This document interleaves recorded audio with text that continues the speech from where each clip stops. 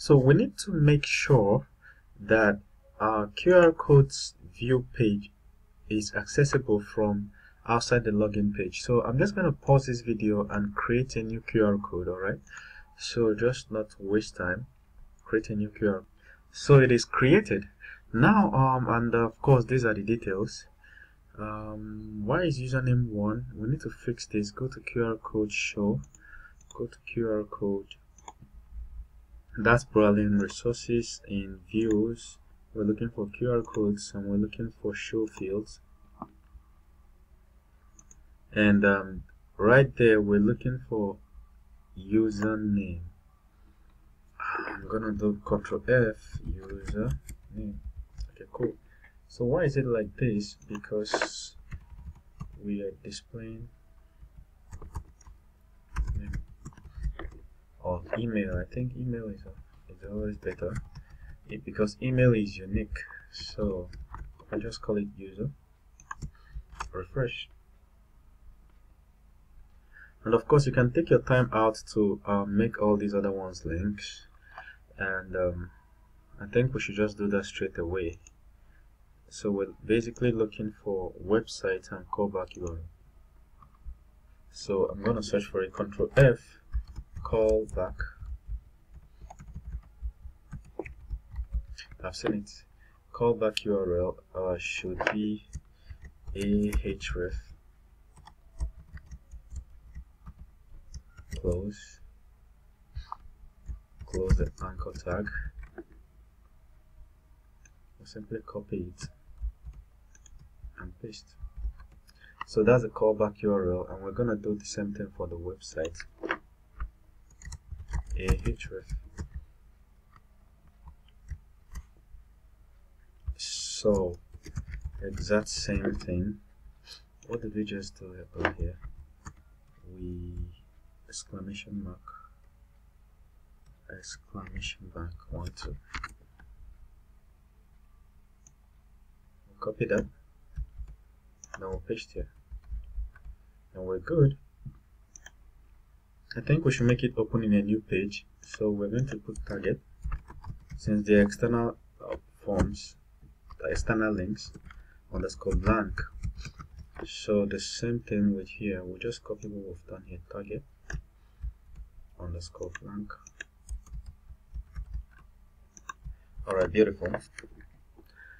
So we want to make sure that this page is accessible from outside the login. Like, a user doesn't need to be logged in before they can access this page.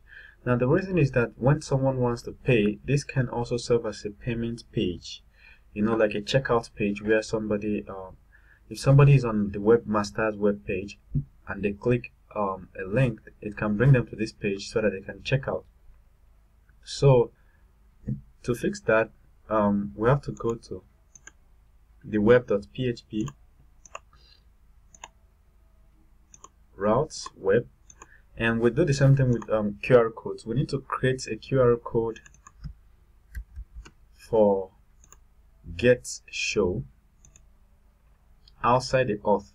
So we can create it above or below. So I think I should create it below. That is outside here, which is outside login. So we can do route get. So what are we getting? We're getting QR codes / the user ID. Alright. So then we do comma at comma QR code controller. I accidentally copied the whole line. So comma QR code controller, and we're pointing to the at show function. Then we give it a name, and the name is qrcodes dot show. Alright, beautiful. Now we need to accept it. Now it's outside, it can work easily. So we need to accept it. Where is it? QR codes. We need to do accept. Remember how we did it here? Accept show. so that it can be accessible outside qrcodes/id. So if we're logged out now, let me copy this URL, sign out.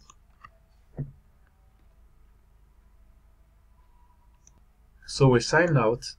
Now we can paste and go, which is visit this URL and see whether it will open. And of course, trying to get property of non-object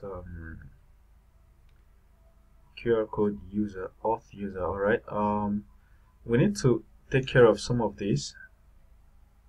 All right. And I think this video is getting longer.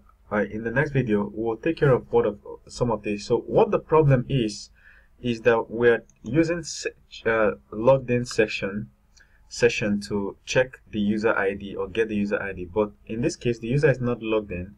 So we need to first of all check if the user is logged in. I think we have enough time to do that. So we'll go to QRCodes. I think it's in show. Which page is this? Line 4 or 5. Let's do it in the next video. I have to find which page this is. It is show.blade. Show.blade. Here. Okay, so we need to also check if the user is logged in. So to check if user is logged in, you do auth guest. So this checks. So we're gonna do if auth guest. That is if the user is logged in.